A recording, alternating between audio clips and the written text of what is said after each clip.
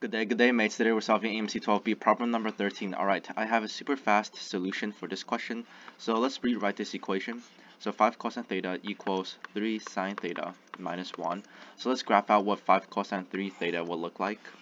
So we could see that for cosine 3 theta, it has a period of 2 pi over 3. So in a period of 0 to 2 pi, how many 2 pi's over 3 fit? Well, we just do 2 pi divided by 2 pi over 3. That gets us 3. So 3 of these whole cosine periods would fit. And then since it's 5, its amplitude will go up to 5. So the graph will look something like, we don't have to draw it super accurate, like one whole period of cosine, and then we have another one, and then we have another one. So it will go like that.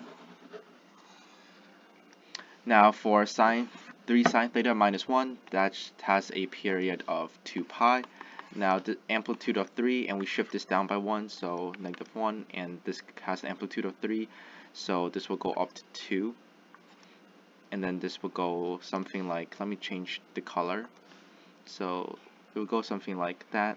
We don't have to draw super accurately. And then let's see how many intersections we have. We got 1, 2, 3, 4, 5, 6. So 6 intersections.